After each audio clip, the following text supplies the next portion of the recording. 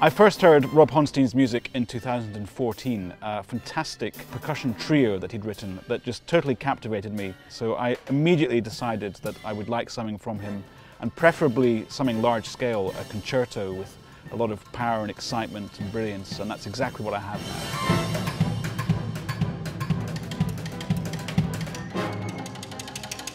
So when I was asked to write a piece for Colin Currie, I was just so excited because not only is he this incredible virtuosic musician, but he has such a passion for what he does and such a deep breadth of knowledge, not just about percussion, but about all music.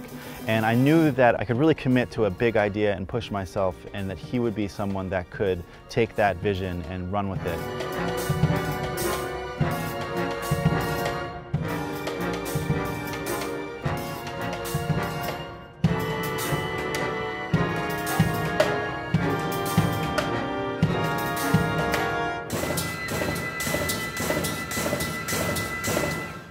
Juvenalia is a 3-movement concerto. The title refers to these ancient Roman festivals, which were coming-of-age festivals, and they were wild, debaucherous affairs.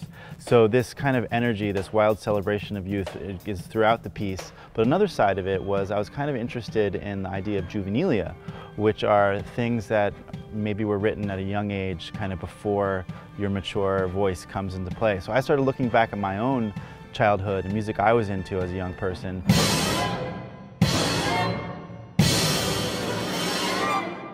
Each movement is a complete world. The first movement is drum set. Like a garage band for orchestra, and it sounds like the kind of music I was playing as a teenager.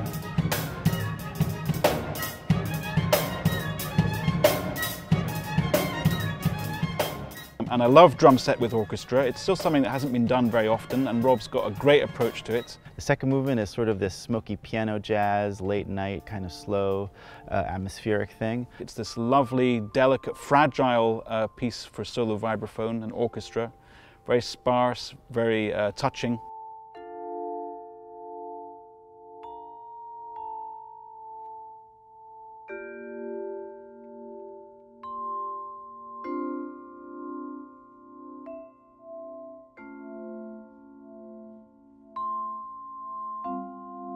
And then the third movement is just a kind of funky romp for the marimba. Rather tricky, very virtuosic. Relentless and wild to the finish.